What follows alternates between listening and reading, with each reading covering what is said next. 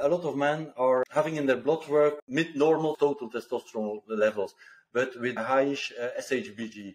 And as a result, of course, they have a low free testosterone. If they are suffering from the typical OT symptoms with this common blood work results, how do you go about trying to solve that puzzle? Do you use boron? If so, does it really work enough to lower the SHBG, or do you start them on TRT directly? So what's your advice there? Sometimes that is a good case for an individualized regimen. So all of the above would be the answer in that case. And identifying the root cause is the important thing. So if you have a higher SHBG, then it is very likely that you metabolize your androgens more slowly. So it's kind of a blessing and a curse. So the question would be, how fast are you metabolizing?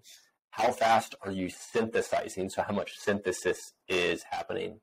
Because some individuals with a very high SHBG also have very high total testosterones.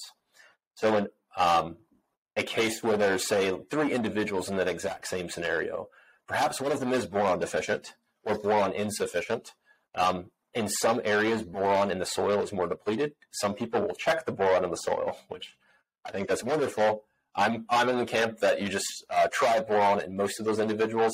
It usually wears off after a couple of weeks. I don't think that like 2 weeks on, 2 weeks off, 2 weeks on, 2 weeks off is necessarily like a magical regimen of boron. I think that it just takes a while for the feedback mechanisms to kind of readjust SHBG after starting boron, but it's certainly not going to hurt.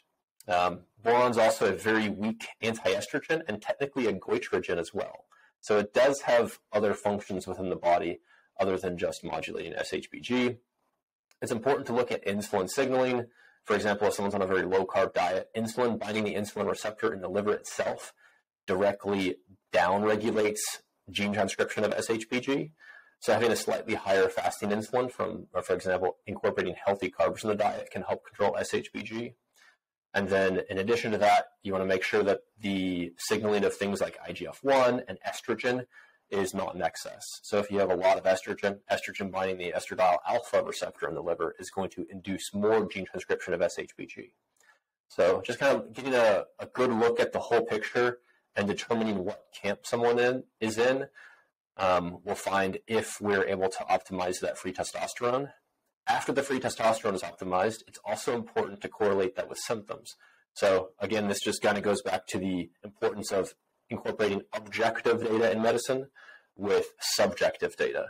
So I've also seen cases where an individual with a total testosterone of 650 and a free testosterone of 6, they optimize their free testosterone naturally to 25 and still feel the same. So in cases like that, it's probably dopaminergic activity that's the root cause rather than the androgenic activity. Last thing on this is free testosterones are often inaccurate depending on the assay. So calculating one based on a total T and a SHBG to kind of check your work is also important.